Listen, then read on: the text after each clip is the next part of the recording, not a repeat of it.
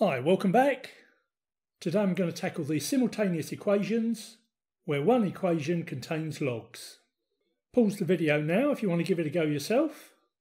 Otherwise, I will continue. Okay, let's start.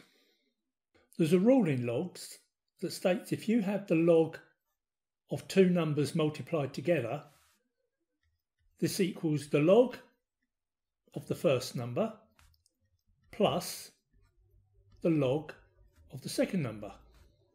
This being the case, we can rewrite the second equation as the log of xy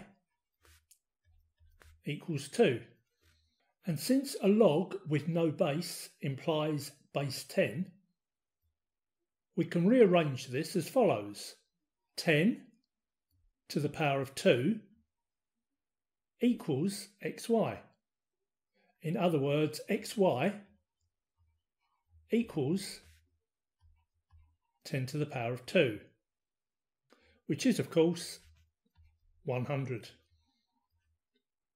Now, if we take another look at the first equation, we can rearrange this as y equals 52 less x. And if we substitute this into this equation here, we get x, y is 52 less x, equals 100. Therefore, 52x less x squared equals 100.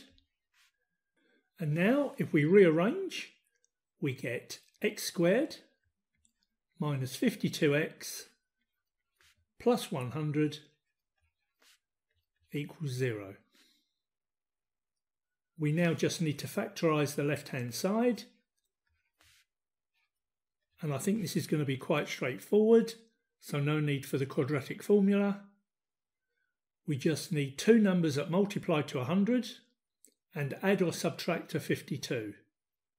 And I think that's going to be 50 and 2.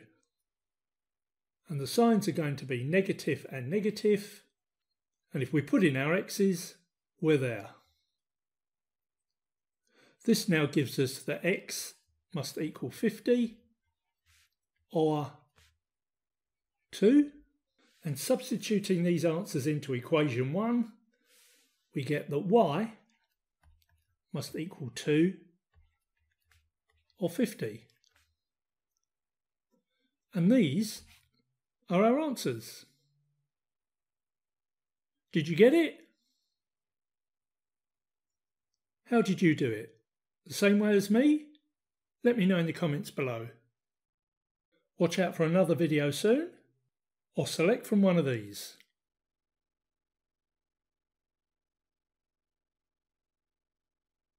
See ya.